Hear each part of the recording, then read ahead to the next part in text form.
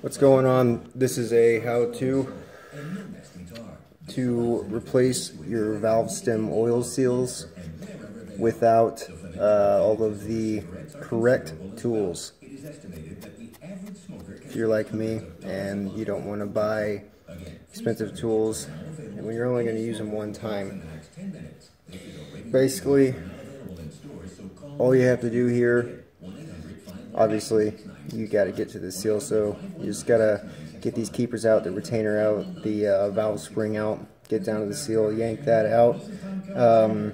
That stuff's fairly easy. It's kind of a pain to pull out the old seal, but it's easy to put the new one back on. And then the trickiest part, what took me the longest to figure out and find a way to do it, I actually saw it on another video, but I kind of had to watch multiple videos to figure out how to do all this together. So I figured I'd make it easy for somebody else. And by the way, this is a 7M GTE for a 1990 Toyota Supra. I'm doing all the seals there. So first things first, we got to get the spring out. So basically all I do here, if you don't already know, hopefully you do, you got to find a way to keep things from dropping into your cylinder. I used the rope technique. There's other videos on that if you need to learn how to do that, but basically you just stuff rope in there so that way if anything comes loose, it only has the rope to fall onto and it's not going to go anywhere because it's compressed up. So all I use through all of this is a couple sockets. You definitely want to have a magnet, those ones that extend. To get these caps off, I just use a magnet. You can pull them right out. For this, just use a socket, and I actually use a plastic bag as well. So, a couple sockets, plastic bag, hammer, pliers. That's all you need. All right, so let's see here. To get these guys out, I got a 5/8 right here. So use my 5/8, and I got a sledgehammer. You're gonna have to give me a break too, because my camera's kind of right in my working space, but I want to have a good view on it. So put the socket on here. I got a sledgehammer that is tap. Well, I wouldn't say tap. I hit it kind of hard to break everything loose. So give it a good couple whacks. Everything should break loose.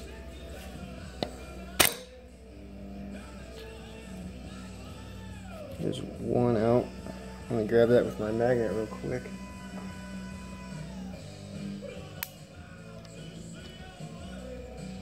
Just set that aside.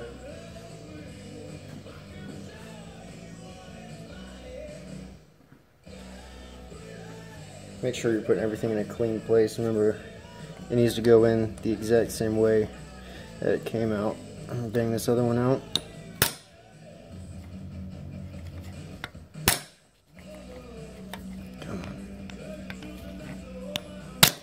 There it goes.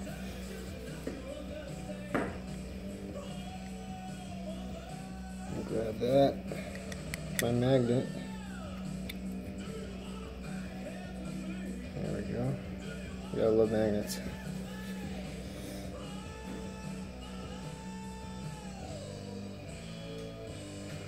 Alright, so got my keepers out.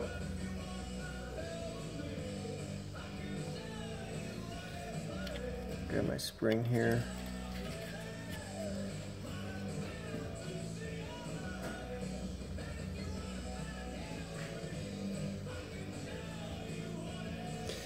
Okay, so in there you got your old seal. Gotta grab that out. All I use for that is the pliers. That part's, in my opinion, that's the hardest part, just because it's a pain in the ass. Maybe it's just me because these seals are about 25 years old, I'm guessing.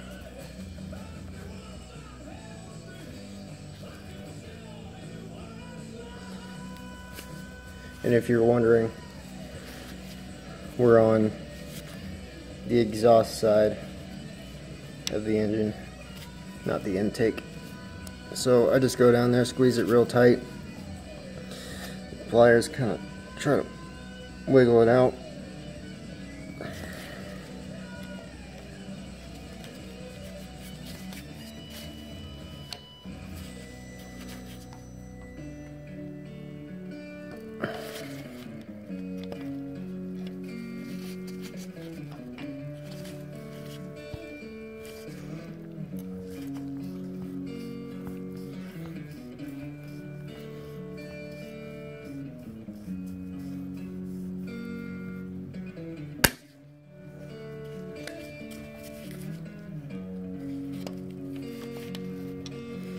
That kind of hurt.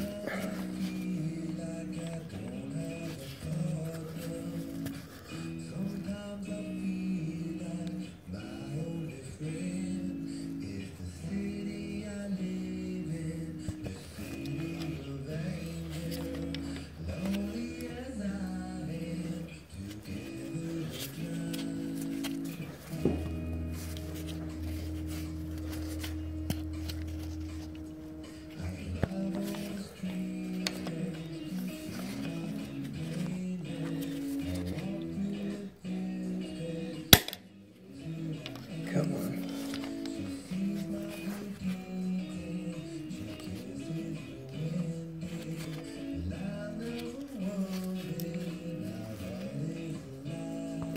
There we go.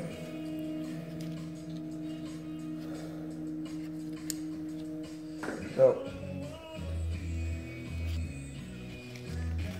there's your old seal.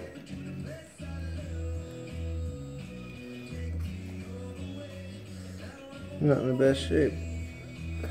Not after I was done with it.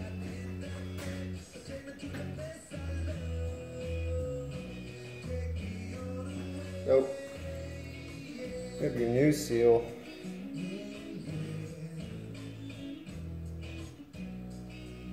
I soak it in some fresh oil before you put it back down there. All you gotta do is set them on there. Right there, it pops right on. Just push it down as far as I can. Okay, so what I do from here, I just got a 10mm socket, deep well socket. Just push it down as far as you can like that. Next, take my sledgehammer again. Just tap it in there, make sure it's nice and firm down there.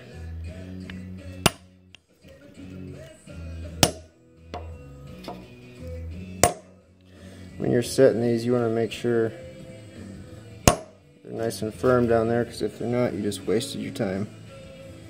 I'll give it one more.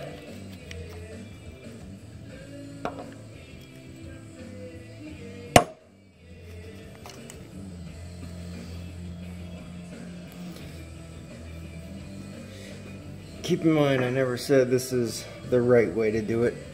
It's just a way to do it. Okay, so now our new seal's in there. Now the tricky part is, once we put our spring back in there, is setting the keepers back in there when you don't have that little tool to do it with. So, alright, let's go ahead and get that going. Get your spring back in there. Set my spring back in.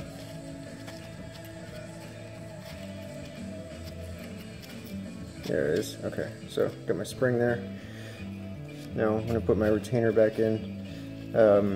When I put my retainer back in, I put the keepers in it before I set it in there. Show you what I mean.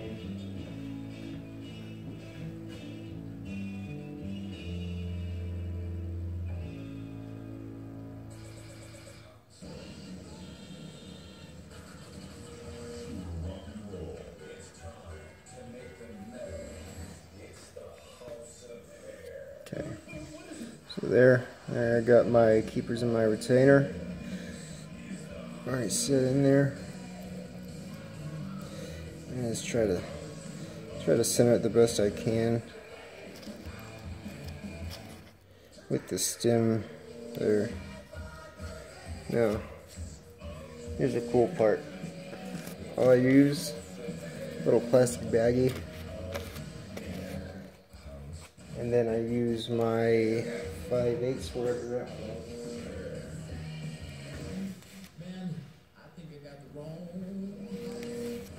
There it is. Okay. So just set this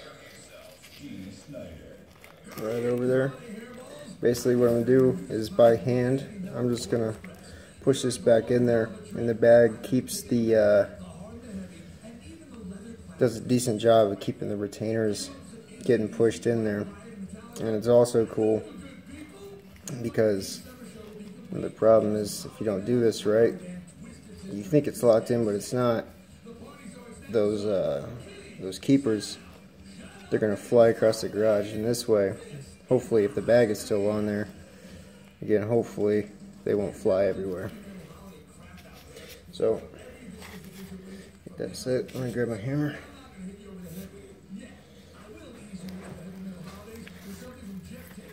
And set it over like that. I don't know what I'm talking about. I don't need a hammer. That's what I'm thinking. Alright, so I'm just going to press it by hand.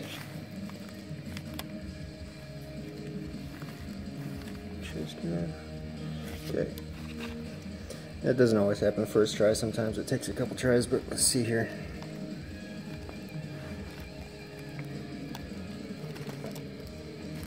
Oh.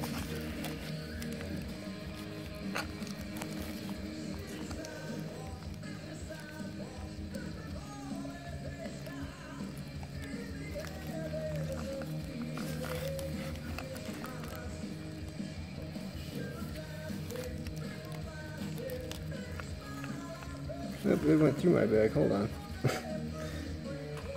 That's because I used that bag a few times already. 1 second.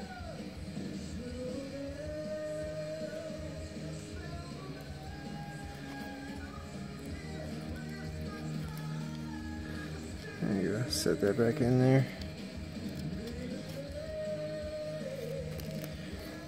New bag, try 2. Okay. Set that over just like that.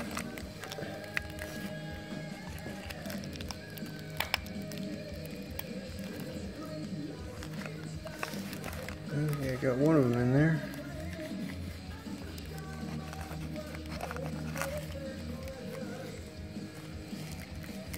Yep, there you go.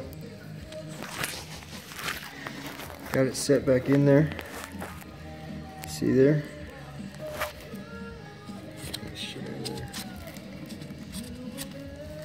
What I gotta do now, go ahead and put the cap on. I'm good to go. Yeah, so that's how I did it. It works. Couple sockets, hammer, magnet, plastic bag. That's all I needed. Thanks for watching.